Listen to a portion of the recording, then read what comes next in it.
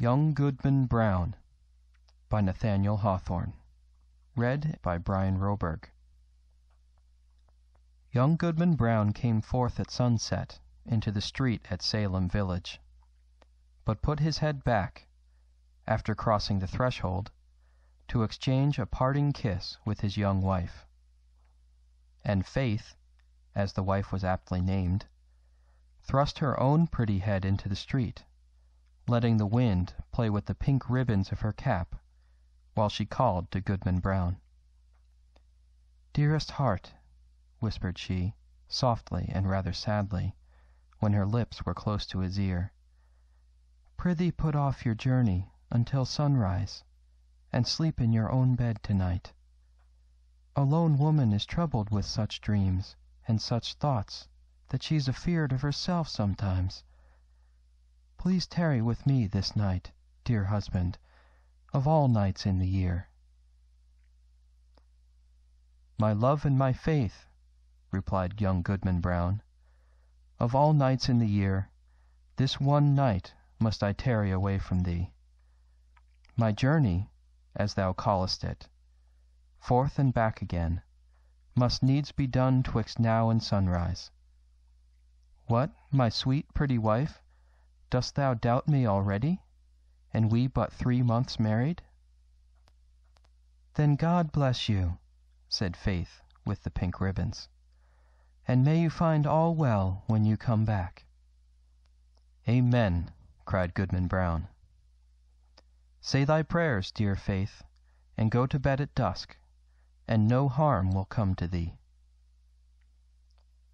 So they parted, and the young man pursued his way until, being about to turn the corner by the meeting-house, he looked back and saw the head of Faith still peeping after him with a melancholy air, in spite of her pink ribbons.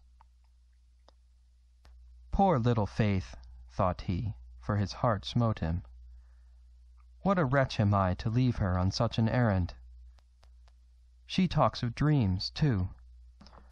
Methought as she spoke there was trouble in her face, as if a dream had warned her what work is to be done to-night. But no, 'twould kill her to think it. Well, she's a blessed angel on earth, and after this one night I'll cling to her skirts and follow her to heaven." With this excellent resolve for the future, Goodman Brown felt himself justified in making more haste on his present evil purpose. He had taken a dreary road, darkened by all the gloomiest trees of the forest, which barely stood aside to let the narrow path creep through, and closed immediately behind. It was all as lonely as could be, and there is this peculiarity in such a solitude, that the traveller knows not who may be concealed by the innumerable trunks and the thick boughs overhead, so that with lonely footsteps he may yet be passing through an unseen multitude. "There may be a devilish Indian behind every tree," said Goodman Brown to himself, and he glanced fearfully behind him, as he added, "What if the devil himself should be at my very elbow?" His head being turned back, he passed a crook of the road, and, looking forward again, beheld the figure of a man, in grave and decent attire, seated at the foot of an old tree. He arose at Goodman Brown's approach, and walked onward side by side with him. "You are late, Goodman Brown," said he. "The clock of the Old South was striking as I came through Boston, and that is full 15 minutes agone." "Faith kept me back a while," replied the young man, with a tremor in his voice, caused by the sudden appearance of his companion, though not wholly unexpected. It was now deep dusk in the forest, and deepest in that part of it where these two were journeying. As nearly as could be discerned, the second traveller was about 50 years old, apparently in the same rank of life as Goodman Brown, and bearing a considerable resemblance to him, though perhaps more in expression than features. Still, they might have been taken for father and son. And yet, though the elder person was as simply clad as the younger, and as simple in manner too, he had an indescribable air of one who knew the world, and who would not have felt abashed at the governor's dinner table, or in King William's court, were it possible that his affairs should call him thither. But the only thing about him that could be fixed upon as remarkable was his staff, which bore the likeness of a great black snake, so curiously wrought that it might almost be seen to twist and wriggle itself like a living serpent. This, of course, must have been an ocular deception, assisted by the uncertain light. "Come, Goodman Brown," cried his fellow-traveller, "this is a dull pace for the beginning of a journey. Take my staff, if you are so soon weary."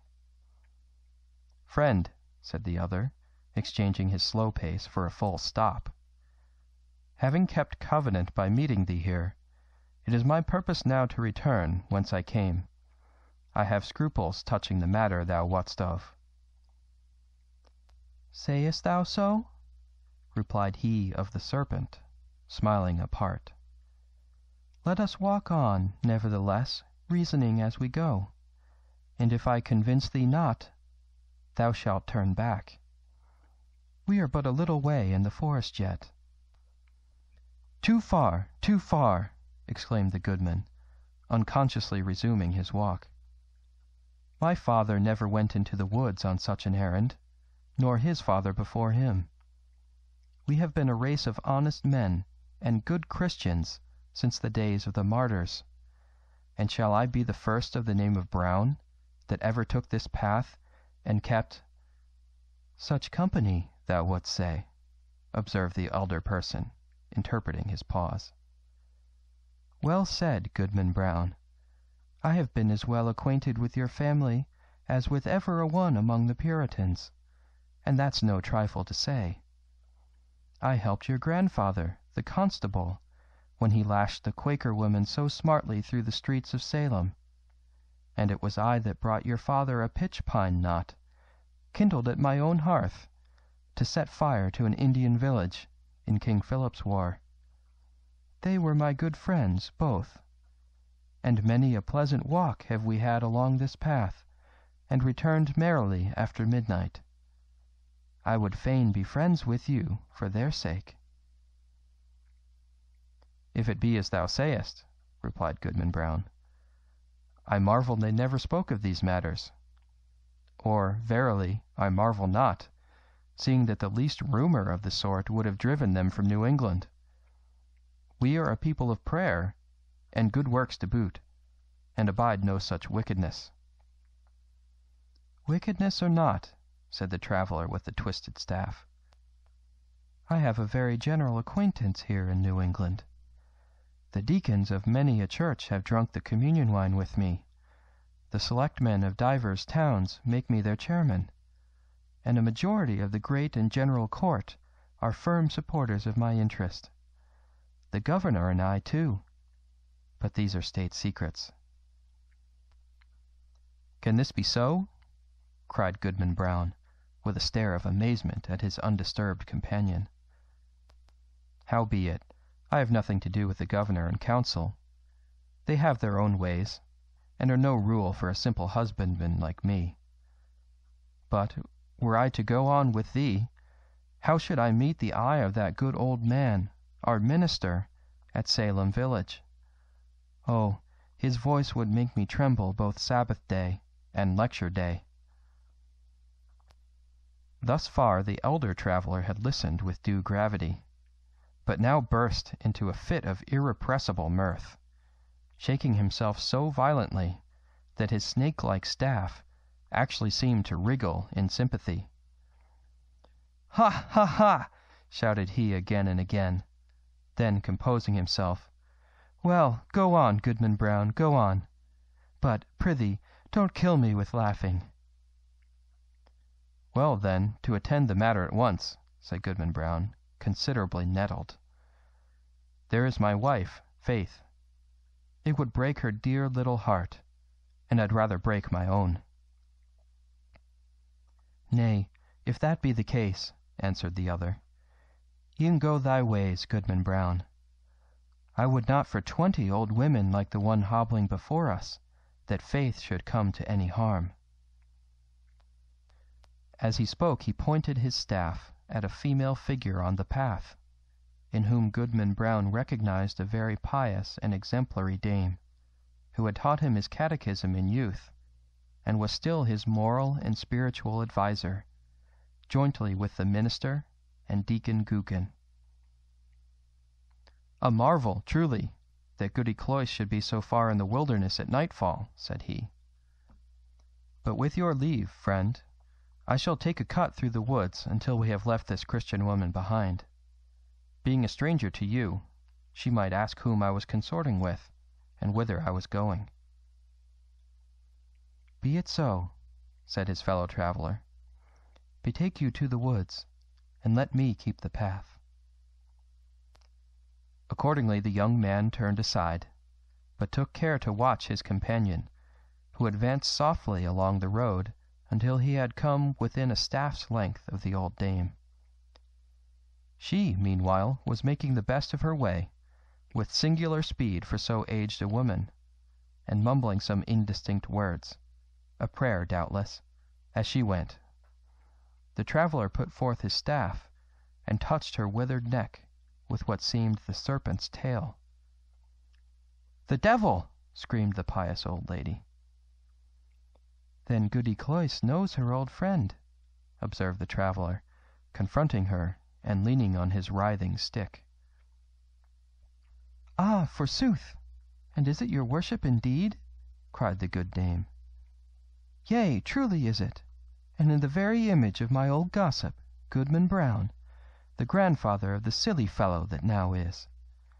But, would your worship believe it, my broomstick hath strangely disappeared, stolen, as I suspect, by that unhanged witch, Goody Cory, and that, too, when I was all anointed with the juice of smallage, and cinquefoil, and wolf's bane, mingled with fine wheat and the fat of a newborn babe," said the shape of old Goodman Brown.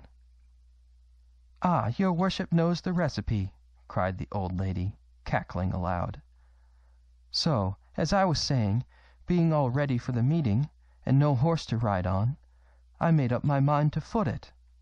For they tell me there is a nice young man to be taken into communion tonight. But now your good worship will lend me your arm, and we shall be there in a twinkling." "That can hardly be," answered her friend. "I may not spare you my arm, Goody Cloyse, but here is my staff, if you will." So saying, he threw it down at her feet, where, perhaps, it assumed life, being one of the rods which its owner had formerly lent to the Egyptian magi. Of this fact, however, Goodman Brown could not take cognizance. He had cast up his eyes in astonishment, and, looking down again, beheld neither Goody Cloyse nor the serpentine staff, but his fellow traveller alone, who waited for him as calmly as if nothing had happened.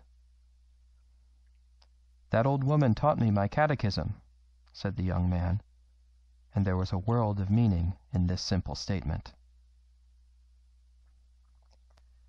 They continued to walk onward, while the elder traveller exhorted his companion to make good speed and persevere in the path, discoursing so aptly that his arguments seemed rather to spring up in the bosom of his auditor than to be suggested by himself.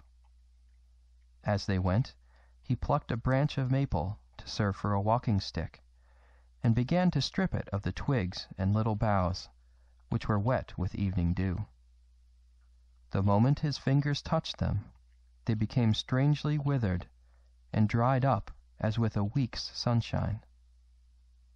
Thus the pair proceeded, at a good free pace, until suddenly, in a gloomy hollow of the road, Goodman Brown sat himself down on the stump of a tree, and refused to go any farther.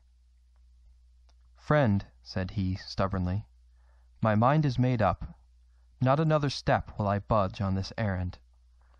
What if a wretched old woman do choose to go to the devil when I thought she was going to heaven? Is that any reason why I should quit my dear faith and go after her?" "You will think better of this by and by," said his acquaintance composedly. "Sit here and rest yourself a while, and when you feel like moving again, there is my staff to help you along." Without more words, he threw his companion the maple stick, and was as speedily out of sight as if he had vanished into the deepening gloom. The young man sat a few moments by the roadside, applauding himself greatly, and thinking with how clear a conscience he should meet the minister in his morning walk, nor shrink from the eye of good old Deacon Gookin. And what calm sleep would be his that very night, which was to have been spent so wickedly, but so purely and sweetly now, in the arms of faith.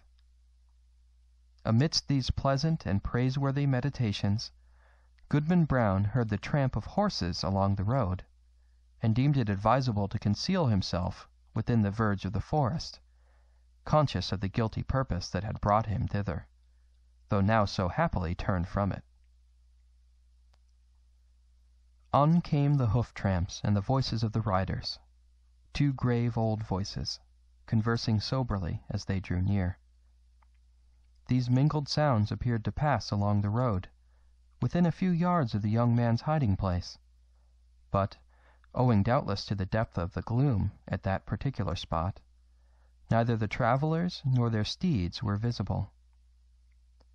Though their figures brushed the small boughs by the wayside, it could not be seen that they intercepted, even for a moment, the faint gleam from the strip of bright sky athwart which they must have passed. Goodman Brown alternately crouched and stood on tiptoe, pulling aside the branches and thrusting forth his head as far as he durst without discerning so much as a shadow. It vexed him the more, because he could have sworn, were such a thing possible, that he recognized the voices of the minister and Deacon Gookin, jogging along quietly, as they were wont to do, when bound to some ordination or ecclesiastical council.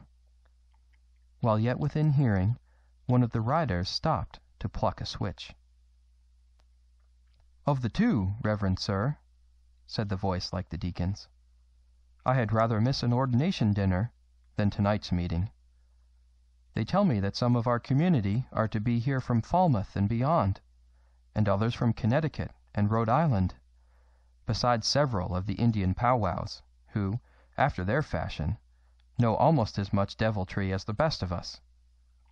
Moreover, there is a goodly young woman to be taken into communion." "Mighty well, Deacon Gookin," replied the solemn old tones of the minister. "Spur up, or we shall be late. Nothing can be done, you know, until I get on the ground."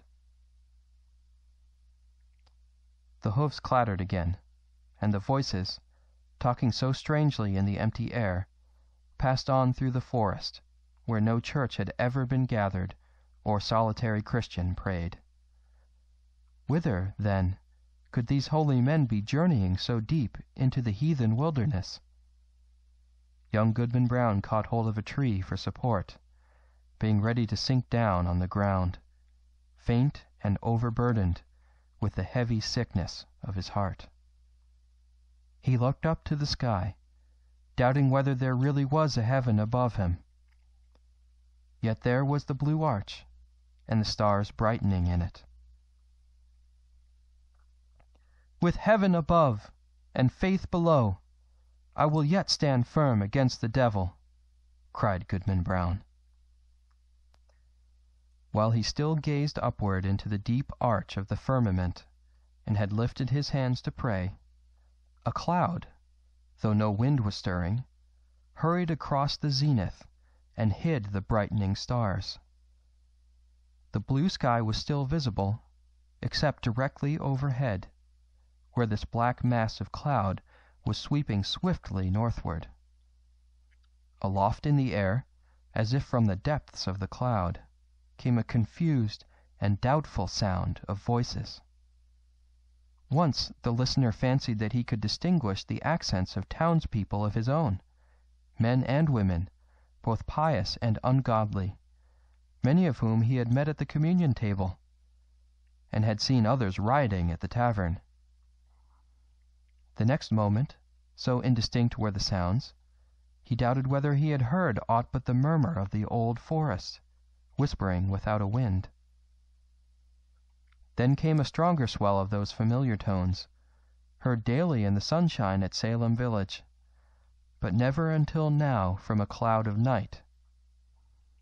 There was one voice of a young woman, uttering lamentations, yet with an uncertain sorrow, and entreating for some favour, which, perhaps, it would grieve her to obtain, and all the unseen multitude, both saints and sinners, seemed to encourage her onward. "Faith!" shouted Goodman Brown, in a voice of agony and desperation, and the echoes of the forest mocked him, crying, "Faith! Faith!" as if bewildered wretches were seeking her all through the wilderness. The cry of grief, rage, and terror was yet piercing the night, when the unhappy husband held his breath for a response. There was a scream, drowned immediately in a louder murmur of voices, fading into far-off laughter, as the dark cloud swept away, leaving the clear and silent sky above Goodman Brown. But something fluttered lightly down through the air and caught on the branch of a tree.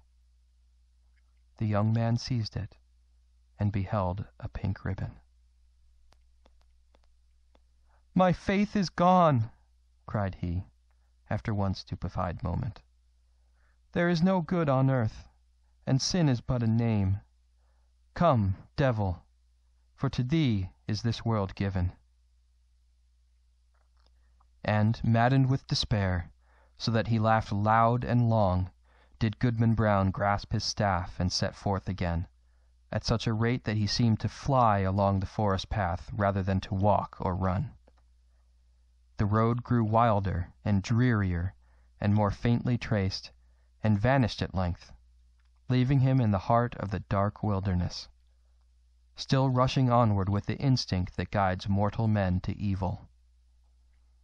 The whole forest was peopled with frightful sounds, the creaking of the trees, the howling of wild beasts, and the yell of Indians, while sometimes the wind tolled like a distant church bell, and sometimes gave a broad roar around the traveller, as if all nature were laughing him to scorn.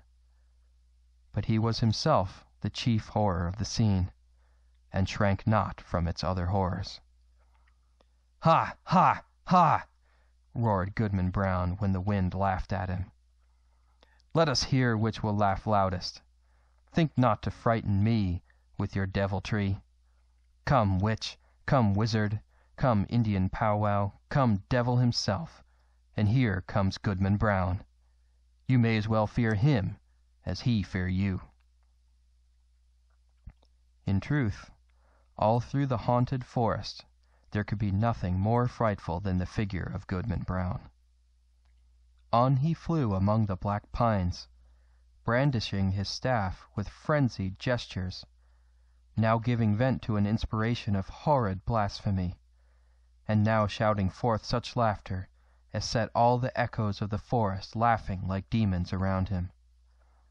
The fiend in his own shape is less hideous than when he rages in the breast of man.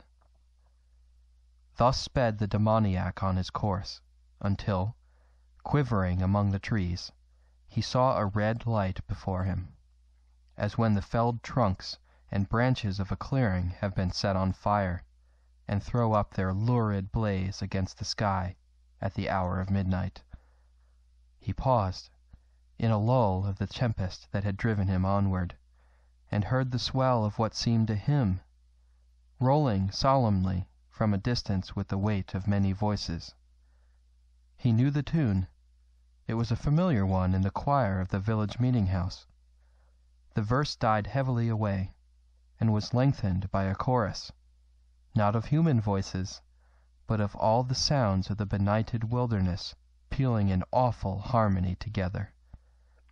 Goodman Brown cried out, and his cry was lost to his own ear by its unison with the cry of the desert.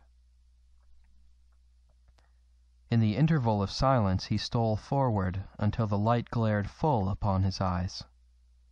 At one extremity of an open space, hemmed in by the dark wall of the forest, arose a rock, bearing some rude natural resemblance either to an altar or a pulpit, and surrounded by 4 blazing pines, their tops aflame, their stems untouched, like candles at an evening meeting. The mass of foliage that had overgrown the summit of the rock was all on fire, blazing high into the night and fitfully illuminating the whole field. Each pendant twig and leafy festoon was in a blaze. As the red light arose and fell, a numerous congregation alternately shone forth, then disappeared in shadow, and again grew, as it were, out of the darkness, peopling the heart of the solitary woods at once. "A grave and dark-glad company," quoth Goodman Brown. In truth they were such. Among them, quivering to and fro between gloom and splendor, appeared faces that would be seen next day at the council board of the province, and others which, Sabbath after Sabbath, looked devoutly heavenward, and benignantly over the crowded pews, from the holiest pulpits in the land. Some affirmed that the lady of the governor was there. At least there were high dames well known to her, and wives of honored husbands, and widows, and a great multitude, and ancient maidens, all of excellent repute, and fair young girls, who trembled lest their mothers should espy them. Either the sudden gleams of light flashing over the obscure field bedazzled Goodman Brown, or he recognized a score of the church members of Salem village, famous for their especial sanctity. Good old Deacon Gookin had arrived, and waited at the skirts of that venerable saint, his revered pastor. But, irreverently consorting with these grave, reputable, and pious persons, these elders of the church, these chaste dames and dewy virgins, there were men of dissolute lives, and women of spotted fame, wretches given over to all mean and filthy vice, and suspected even of horrid crimes. It was strange to see that the good shrank not from the wicked, nor were the sinners abashed by the saints. Scattered also among their pale-faced enemies were the Indian priests, or powwows, who had often scared their native forest with more hideous incantations than any known to English witchcraft. But where is faith? Thought Goodman Brown, and, as hope came into his heart, he trembled. Another verse of the hymn arose, a slow and mournful strain, such as the pious love, but joined to words which expressed all that our nature can conceive of sin, and darkly hinted at far more. Unfathomable to mere mortals is the lore of fiends. Verse after verse was sung, and still the chorus of the desert swelled between, like the deepest tone of a mighty organ. And with the final peal of that dreadful anthem there came a sound, as if the roaring wind, the rushing streams, the howling beasts, and every other voice of the unconcerted wilderness were mingling and according with the voice of guilty man in homage to the Prince of all. The 4 blazing pines threw up a loftier flame, and obscurely discovered shapes and visages of horror on the smoke wreaths above the impious assembly. At the same moment the fire on the rock shot redly forth, and formed a glowing arch above its base, where now appeared a figure. With reverence be it spoken, the figure bore no slight similitude, both in garb and manner, to some grave divine of the New England churches. "Bring forth the converts!" cried a voice that echoed through the field and rolled into the forest. At the word, Goodman Brown stepped forth from the shadow of the trees and approached the congregation, with whom he felt a loathful brotherhood by the sympathy of all that was wicked in his heart. He could have well nigh sworn that the shape of his own dead father beckoned him to advance, looking downward from a smoke wreath, while a woman, with dim features of despair, threw out her hand to warn him back. Was it his mother?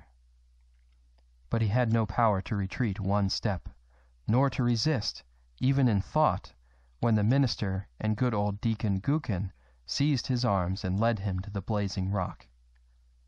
Thither came also the slender form of a veiled female, led between Goody Cloyce, that pious teacher of the catechism, and Martha Carrier, who had received the devil's promise to be queen of hell. A rampant hag was she. And there stood the proselytes beneath the canopy of fire. "Welcome, my children," said the dark figure, "to the communion of your race. Ye have found thus young your nature and your destiny. My children, look behind you."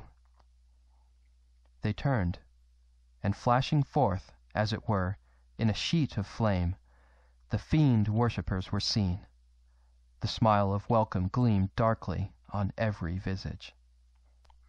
"There," resumed the sable form, "are all whom ye have reverenced from youth. Ye deemed them holier than yourselves, and shrank from your own sin, contrasting it with their lives of righteousness and prayerful aspirations heavenward. Yet here are they all in my worshipping assembly.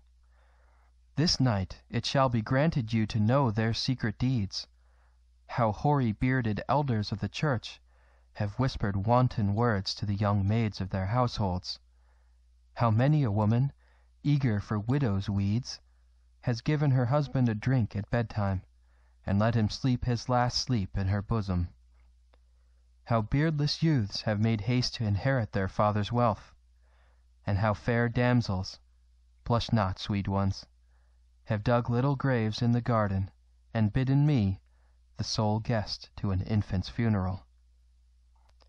By the sympathy of your human hearts for sin, ye shall scent out all the places, whether in church, bedchamber, street, field, or forest, where crime has been committed, and shall exult to behold the whole earth one stain of guilt, one mighty blood spot.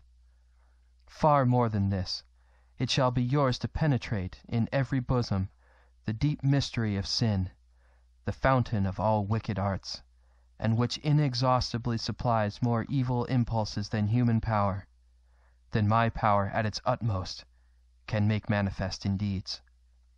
And now, my children, look upon each other."